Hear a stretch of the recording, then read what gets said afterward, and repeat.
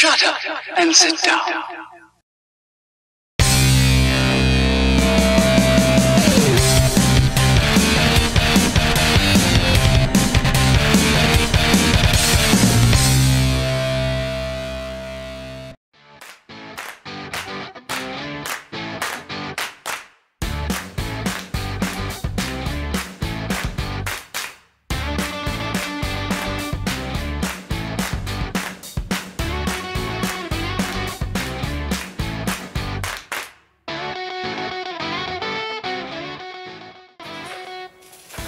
Nee, hij lijkt niet.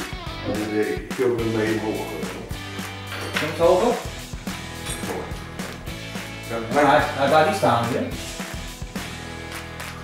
maar dat moet er dus af.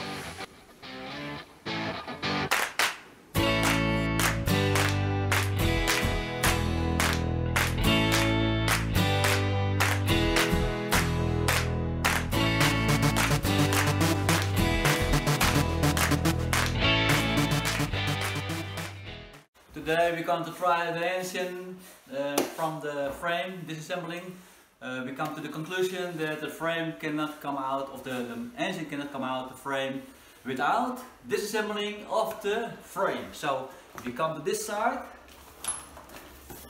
we have loose this one and this one, and now you can see you can remove this part of the engine if you are happy. Yeah.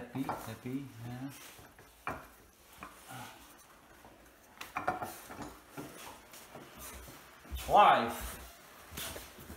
So. Wat heb je nou in je handen?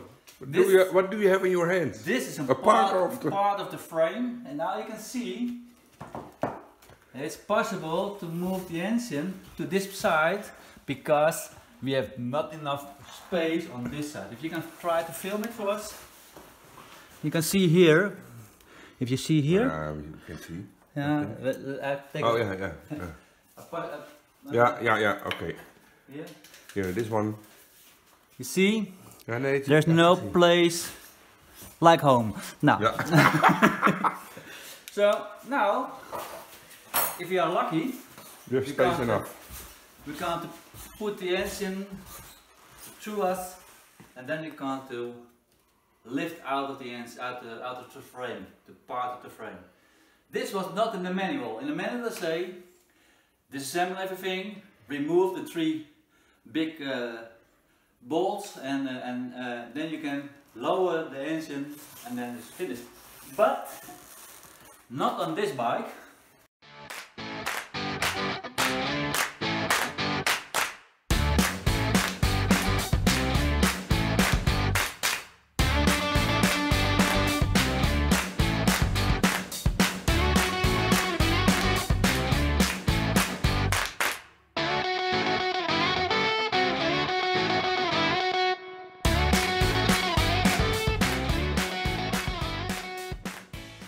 Zo, eindelijk, na een week sleutelen, is het blok eruit. Nou, zoals jullie zien, dan blijft er ook echt niet heel veel van hem over. Wat hebben we moeten doen? Nou, wat hebben we moeten doen? Hier staat hij. We hebben het frame moeten demonteren. Dit stuk aan het frame halen. Dit stuk is uit het frame. En dan eigenlijk alleen maar vanwege dit, nou, dat gaan we nu even laten filmen, vanwege dit plaatje en dit dingetje. Dat ging niet langs elkaar heen. Dankjewel Aprilia. Dit was Joep en Olaf. En dan zeggen we, Ajeto! Ajeto! Buurman! Buurman! Oh ja.